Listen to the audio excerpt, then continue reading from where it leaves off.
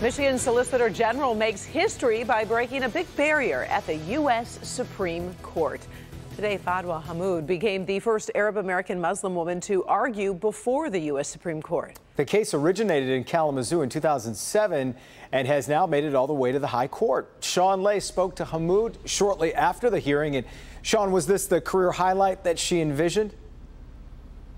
Well, this was a business trip for her. She was arguing that case you referred to on behalf of the state of Michigan. But afterwards, with a little reflection in our discussion, she said this was indeed about representation. A girl from Fortson High School and then a student from Wayne State Law being able to do things to get to the highest court in the land and argue a case like this. Others, she said, can learn from this day from her. Every single one of the justices actually asked the question. Justice Kavanaugh was on the phone, but every single one of the justices obviously was interested. Moments after making history as the first Arab American Muslim woman to argue a case before the Supreme Court, we spoke with Michigan Solicitor General Fadwa Hammoud as she and Attorney General Dana Nessel were leaving the highest court in the land. It really is surreal. The Attorney General and I both went to Wayne State Law School.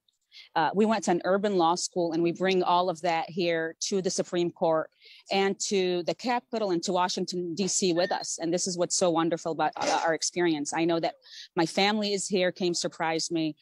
My husband, my children, my father, my colleagues are here. Hammoud is a first-generation American, a Fortson High School graduate, and now an inspiration to others. My name might be different. My background's different.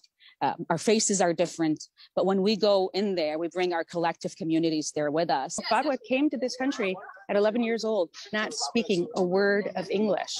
And here, just a mere, 25 years later, she is arguing in the most articulate way possible before the United States Supreme Court. And to me, this is the story of America.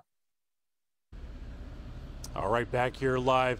Fadwa Hammoud, she was surprised walking into the Supreme Court today on the steps. Her family, her husband Ali Hammoud is an attorney, and her children were there to wish her luck. Only about 30 minutes it took to argue this case before the U.S. Supreme Court on behalf of Michigan. And then afterwards, she met with the Senate and congressional representatives from Michigan. And at 3 o'clock, she had a meeting at the White House. So very interesting day for the highest appellate lawyer in the state. Back to you. Boy, yeah, really good stuff. Kind of like the AG said there, the American dream really exhibiting itself there. All right, Sean, thanks.